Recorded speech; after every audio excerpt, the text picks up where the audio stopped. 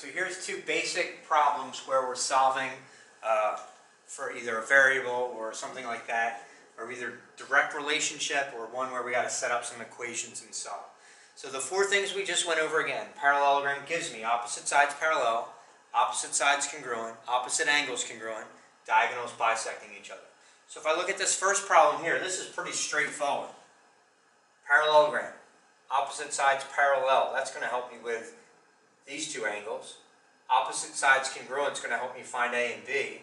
Opposite angles congruent is going to help me find Y. Well, let's do opposite sides first. So it's straightforward. If this side has a length of A has to be 8.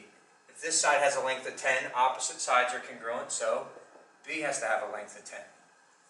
Opposite angles are congruent. So if that's 62 degrees, the angle opposite is also going to be 62 degrees.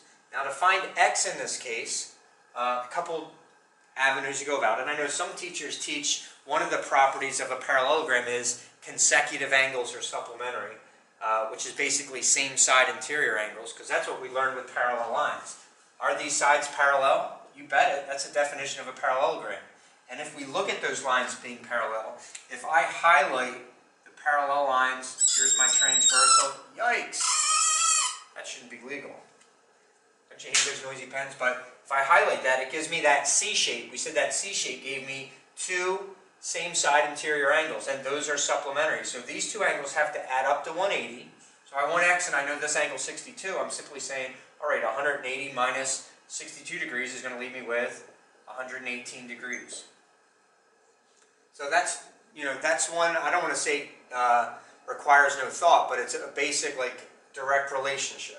Now when we get over to this next problem, this is leading us into something you guys did in Algebra 1, where I've got an X and a Y that's going to be in the same equation.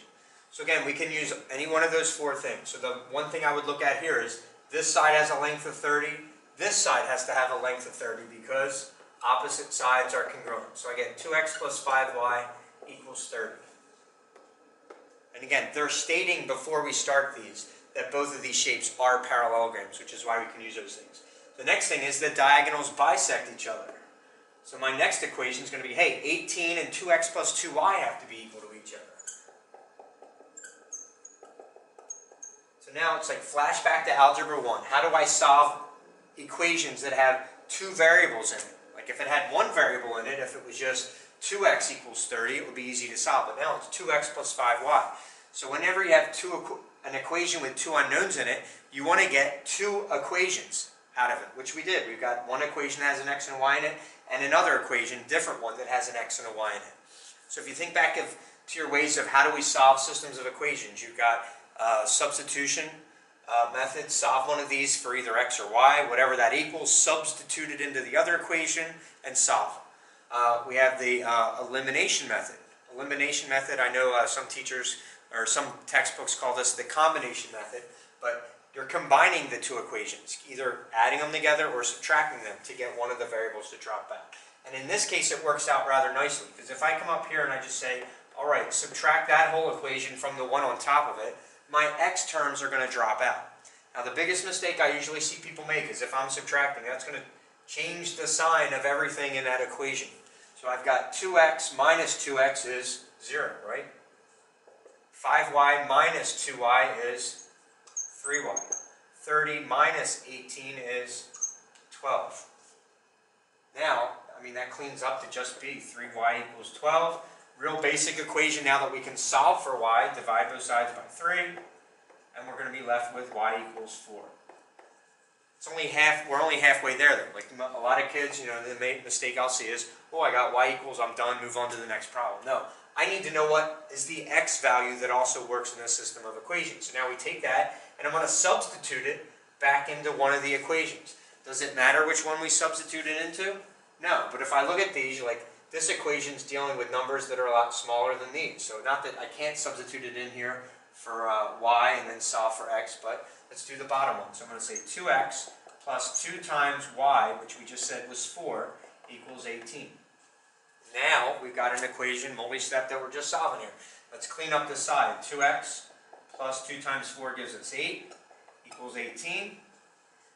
Next step, I want to get the variable term by itself, so I got to move everything else over. If it's positive, I subtract it. If it's negative, I'm going to add it. So since it's plus 8, we're going to subtract 8 from both sides. Cancels. 18 minus 8 is 10. Now I've got 2x equals 18. Divide both sides by dose, and we get x equal to 5. So if you wanted to write your, I know some teachers are like, write your answers in ordered pair. It would be 5, 4. It's an x, typically, I just say, what's x equal, what's 5 equal, or y equal. So in this case, we get x is 5 and y is 4. So there's just a basic example, one taking it up a notch a little, and we'll look at one next that is a quadratic equation. So let me go ahead and erase this. Before I erase this one, notice, there was a 20 there that we didn't do anything with. So you've got to be able to now distinguish. I can't always give you that cookie cutter problem where this is 10 and that's 2x. And it's like, all right, I know the only thing I have to deal with is 10 and 2x, and I got to figure out what the relationship is between the two. No, there's stuff in here, and it's basically saying, can you interpret this data to say, what do I need and what don't I need? I didn't really need to know that that length was 20. It is, but I didn't need to know it. So let me erase this. Let's go with systems of equation problems. Let me, I think I got one of those down here. So we had a problem that looked something like this. Diagonals were drawn in there. And they had some angles up here. And I think, let's go with this one. Angle 1 was 3x. I'm just going to write what the angles are. Angle 2, which was up here, was 4x. Angle 3, which was over here, was x squared minus 70.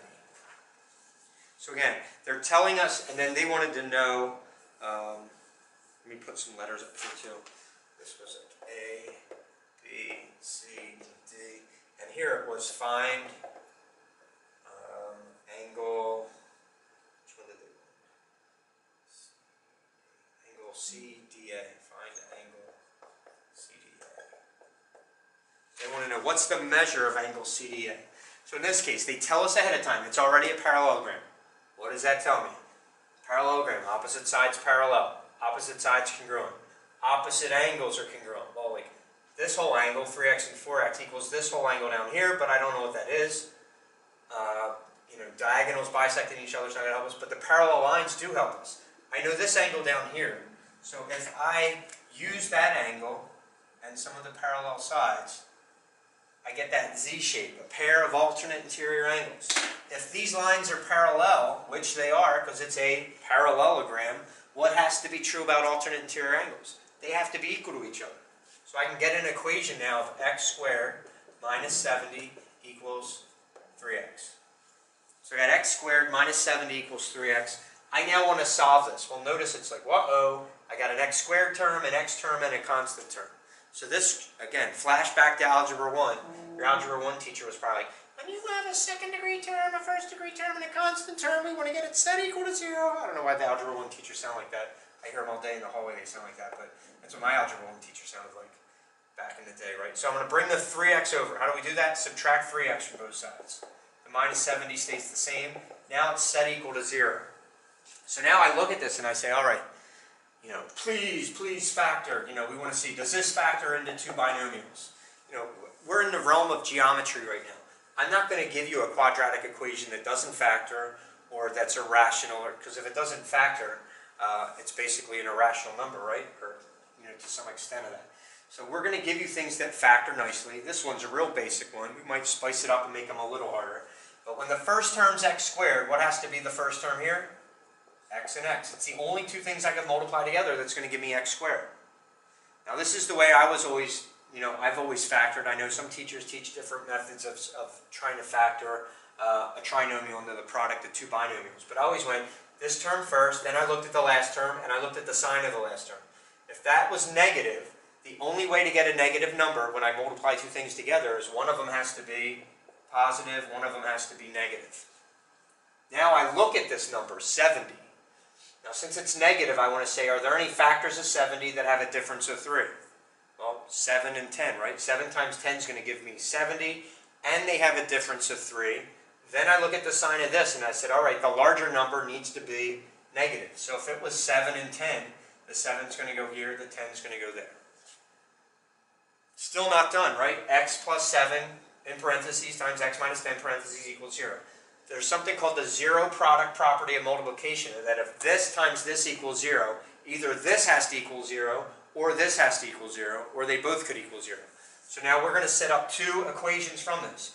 Either the first term has to equal 0, x plus 7, or the next term, x minus 10, has to equal 0.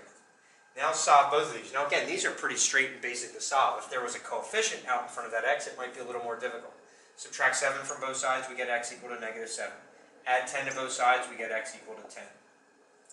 Negative 7 and 10 satisfy this quadratic equation, but it's like, whoa, wait a minute, back to reality. We got to go back to our diagram and plug both of these back in and see, does it give me real values? If x was 10, it works, right? 3 times 10 is 30, 4 times 10 is 40, 10 squared minus 70 is 30. Those two angles are equal. That makes sense.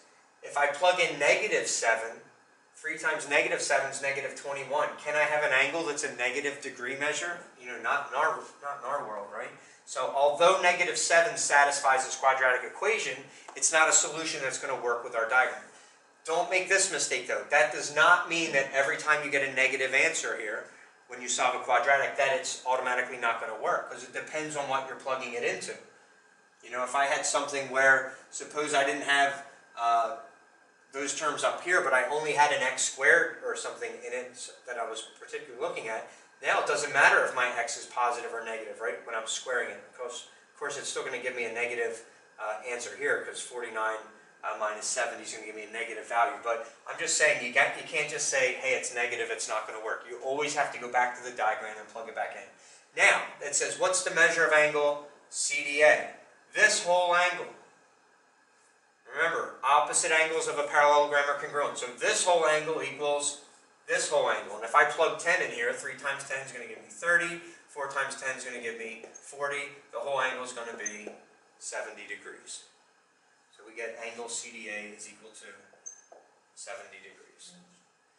So hopefully that gives you an idea of what it looks like when we're dealing with quadratic equations. I'm going to go ahead and shut down for a second, and then we're going to come back and take a look at what do we do if we're trying to prove something as a parallelogram.